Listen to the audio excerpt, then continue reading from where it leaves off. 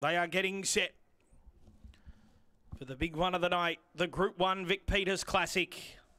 Rinse the Lot, the favourite. He's back out to $2.50.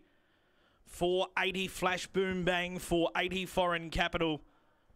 $5.50 About Furnace. Boston Banner 14, Zipping Kimball at $17. Rinse the Lot to jump the favourite, $2.50. And they're just about all ready to run. The green light turned on. This is the Vic Peters. Set.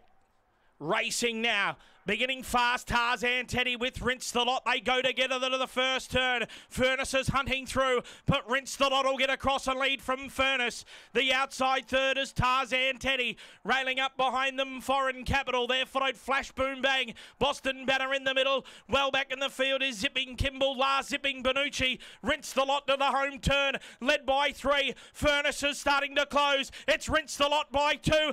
Flash Boom Bang flies. Rinse the Lot. 6 starts, 6 wins. He is perfect. He wins the Vic Peters and beats Flash Boom Bang and Furnace. Boston Banner 4th. They're followed in then by Foreign Capital, Tarzan Teddy, Zipping Benucci, last Zipping Kimball. 29.44 is the time. We have a new Greyhound Racing superstar. Number 4, Rinse the Lot for Michelle Sultana. An Easter egg winning trainer not that long ago. She now adds the Vic Peters to her mantelpiece with a star.